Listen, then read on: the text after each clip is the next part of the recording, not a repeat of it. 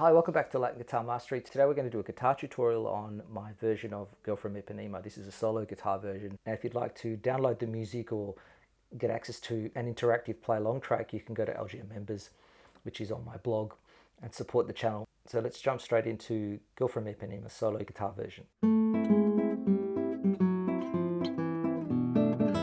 So we start with the first two bars. Okay, so you'll notice that the chords are kind of on beats 1 and 3, and there's a melody, and we're basically starting with an F chord, and with the bass moving from F to C. So I really encourage you to start with that first 2-bar phrase and just kind of loop it.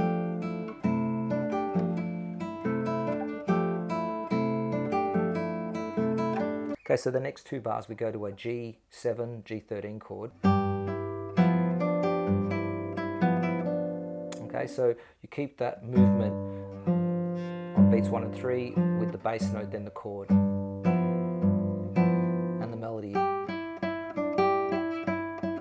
A little bit hard to coordinate with the right hand. Then we go to G minor, which is a full bar on 3.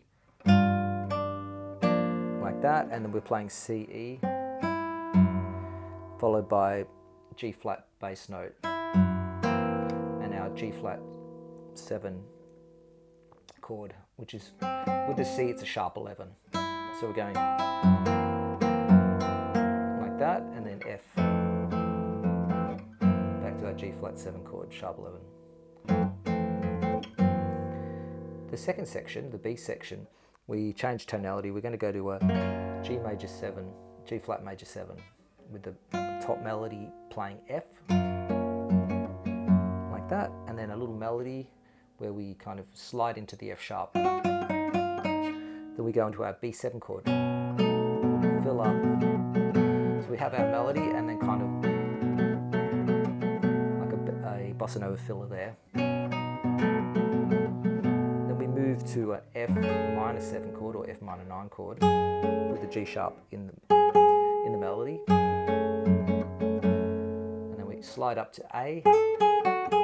These are triplet crotchets, so you'd be playing it 3/2. So it's da da da da da da da da da da. So it can be played relatively freely, but just remember that we've got 6 notes to be played in the bar. Then we move up to our D7 chord, like that.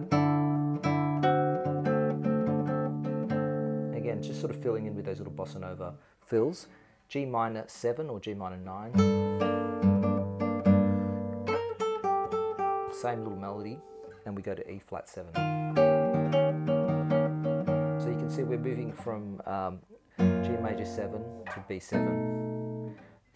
Minor 9 to D7, G minor 7 to E flat 7. So this is kind of gradual shift up, building tension, and it's a really great song as far as building of the tension, of the harmonic tension.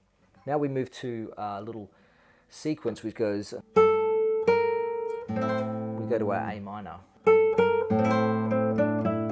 Again, triplet crotchets.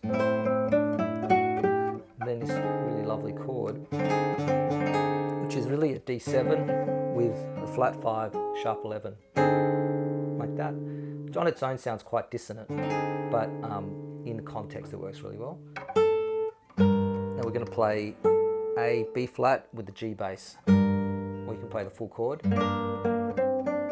Same melodic idea, and then same chord as before, but 2 frets down, which is a C7.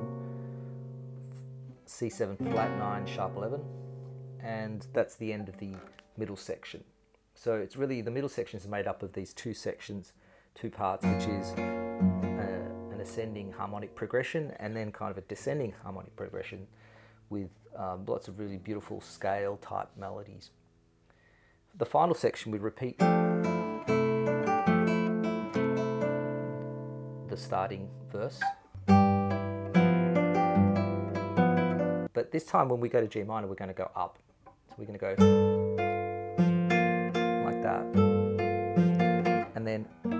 D7 in 8th position. And that's got a B flat bass. And then this little melody is going to happen 3 times. Like that, and then F major 7, G flat 7,